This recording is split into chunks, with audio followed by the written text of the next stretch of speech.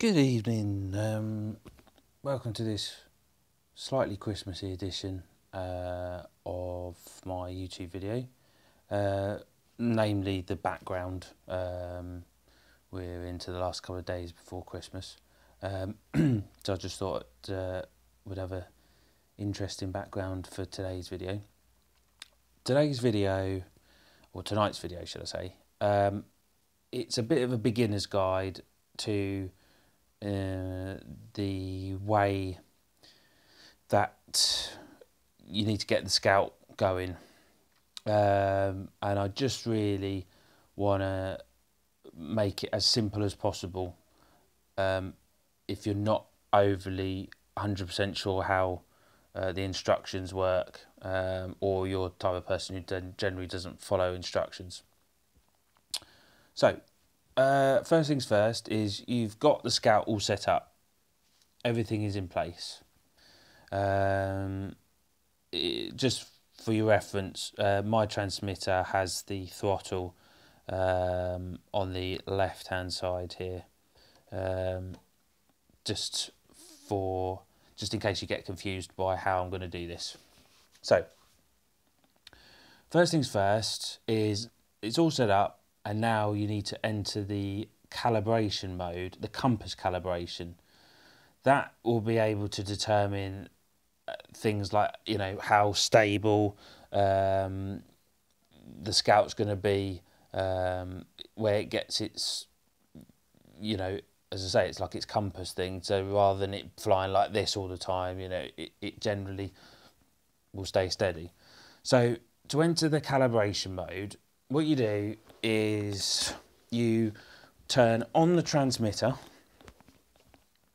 and then I'm not going to demonstrate it because mine's already set up and I don't really want to be losing the setting that's already there, so hence the batteries have been removed.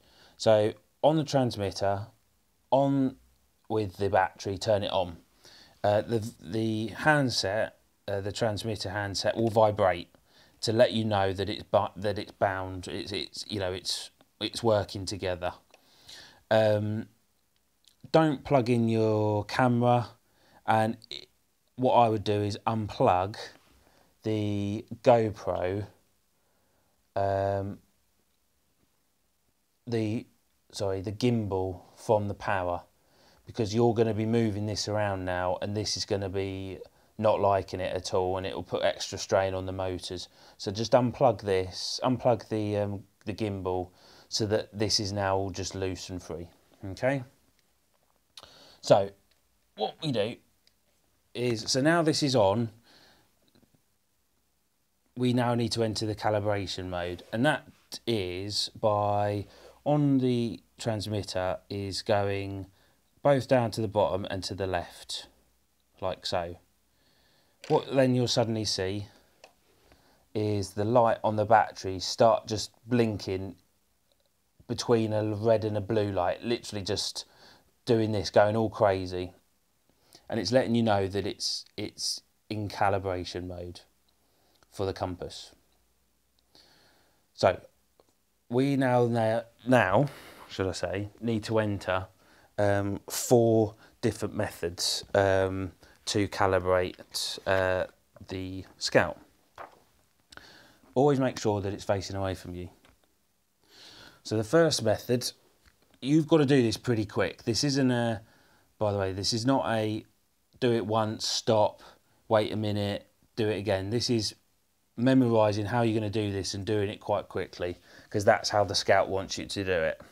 So as I say, we're into the calibration mode, like so. The lights are going crazy between blue and red here, and I mean crazy. So the first things first is we need to turn this around. And what it recommends, find out the camera there, what it recommends is that you turn it and stop every second. So you go 1, 2, 3, 4. So that's the first step. bearing in mind, as you saw from there, I stopped every 90 degrees, okay?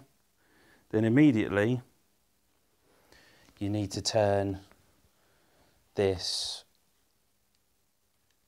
1, 2, 3, 4.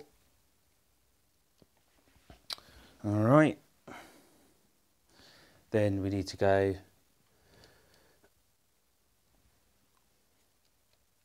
1, 2, 3, 4, like so. And then finally, onto there, 1, 2, 3, and 4. All right. And then what you will find is that blue and red light, the blue will suddenly just stop. You won't see the blue anymore on the battery. And then all you'll get is a red flashing light. And what happens there is that's basically saying that the calibration is complete. You will, or you may find that the calibration blue light will stop flickering when you're 3/4 of the way through the compass calibration. Don't worry about that too much, but basically it's saying it's probably still taking a note about what you're doing, but generally it's happy with what you've done.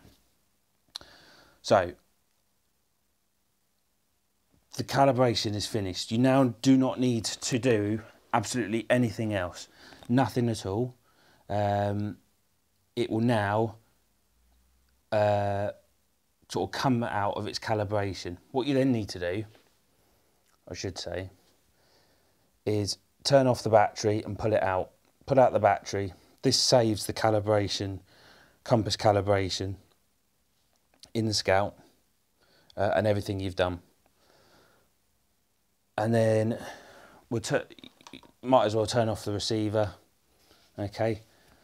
Then back on with the receiver, on with the battery, and then you're now just simply going to look for the satellites, and then away you go. So what happens is here, I'll show you exactly what I do for it, so you get an idea. But I'm happy to show you that. I'm not too happy about showing the compass calibration on the basis that, as I say, mine's already set up. So if you need to get an idea again of how that works, just rewind my video to see the steps that it takes. But as I say, you've got to do that quite quickly. So once that calibration is done, we can then move on to arming the motor and getting this thing flying. In my next video, I'll discuss how you arm the motors and basically look at getting the Scout into the air. So thanks for watching, and look out for the next video, hopefully within the next 24 hours or so. Please subscribe and rate my video, it would be most appreciated.